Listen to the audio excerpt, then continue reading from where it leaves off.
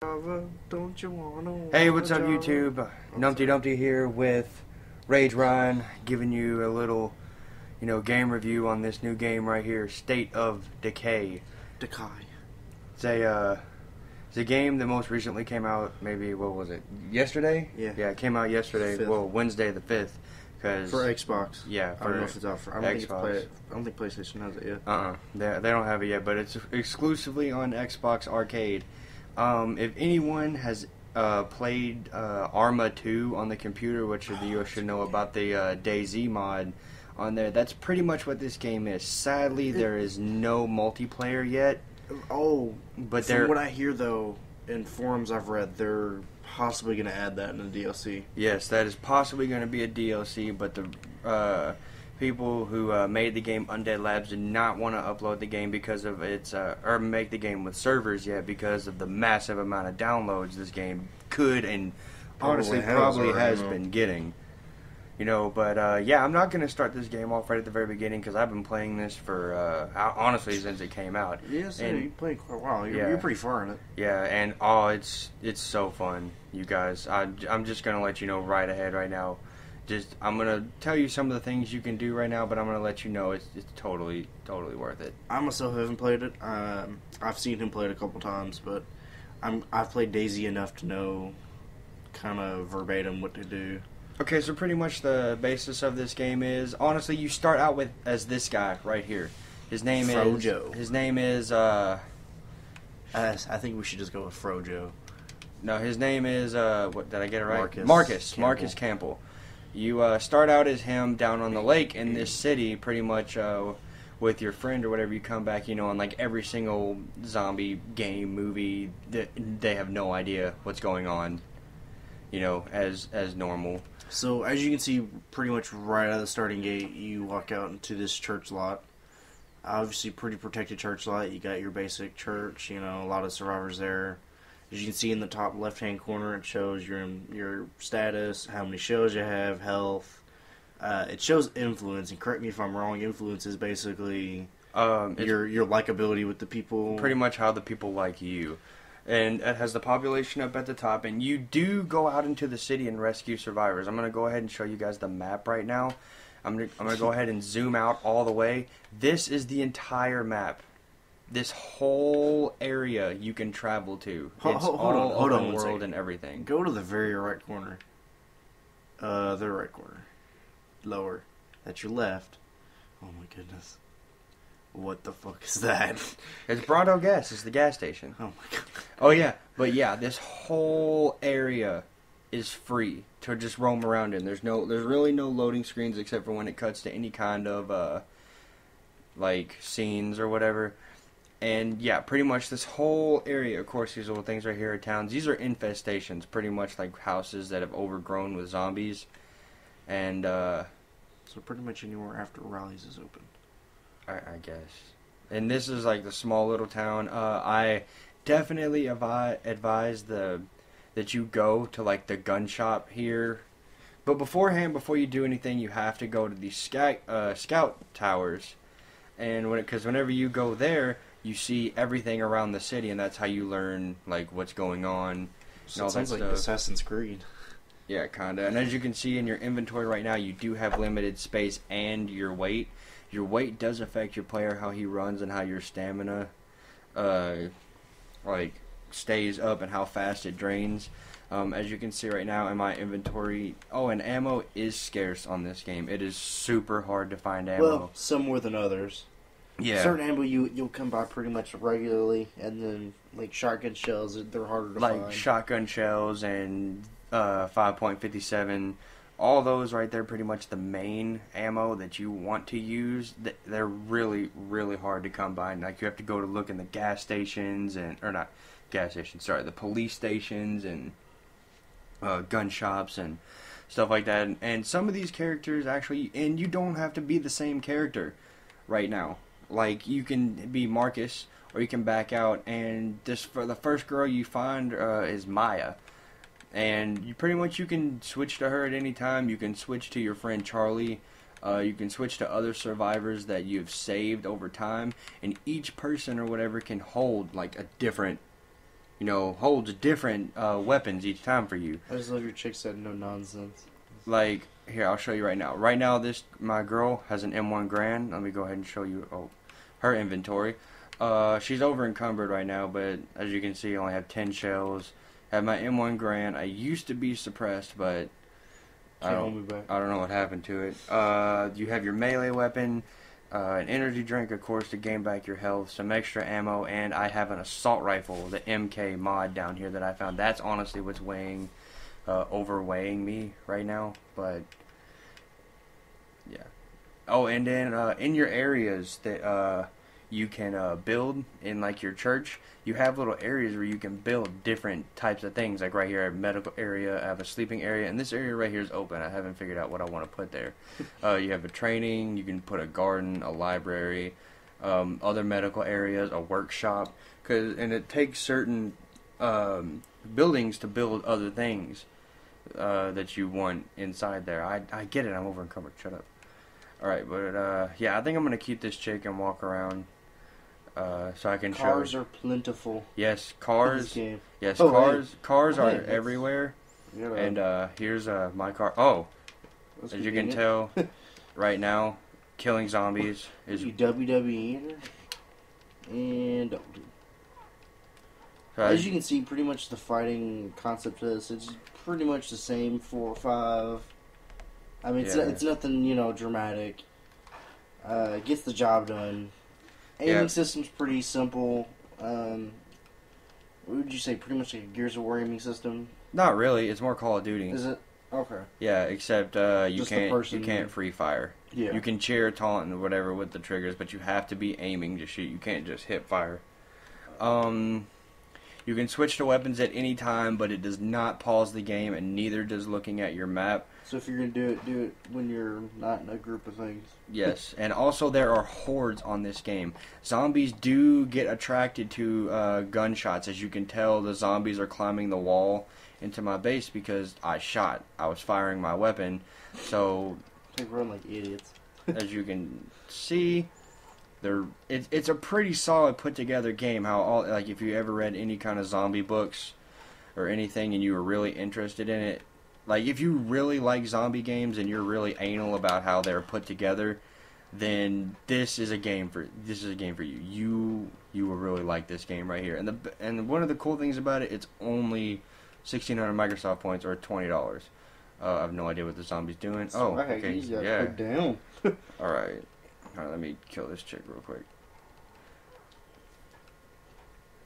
I mean, the only thing I foresee in this, and I know a lot of people will probably get this game thinking it'll be a lot like DayZ, and in a lot of segments, it really is. It's pretty much an Xbox. I'm about to die. Yeah, you're about to get fucked. Yeah, once your stamina runs down, you're kind of screwed. That's the one bad thing is when you get into a big group of them, it's really hard to keep going. Yeah, it's because your stamina will run down really quick, and also they do, as you can see, they do hop onto your car and they do tear it up.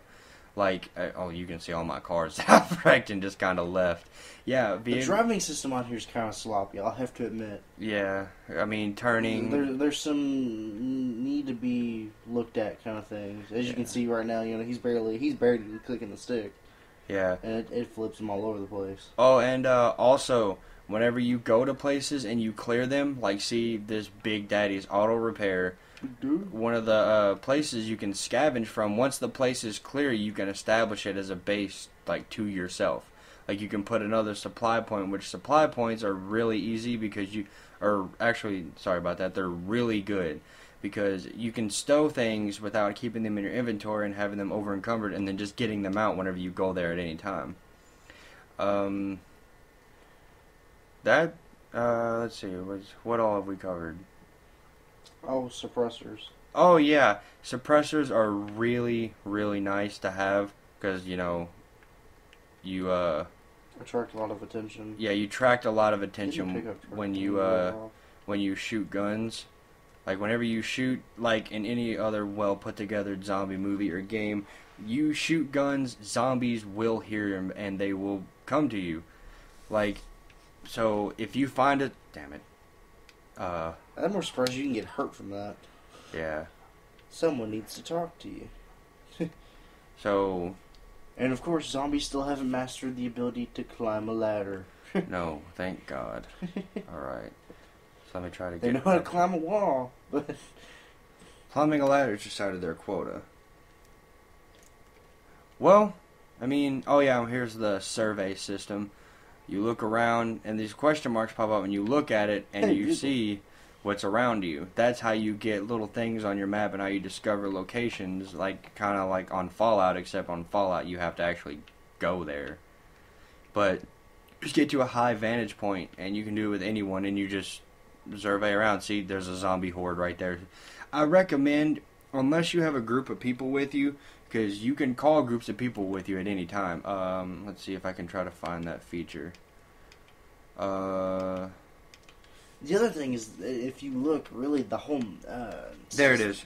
If you hit down on the D-pad, you can call for scavengers, establish an outpost, or give you words of inspiration, which helps with, like... God bless you. You're over-encurrent and gives you your stamina up.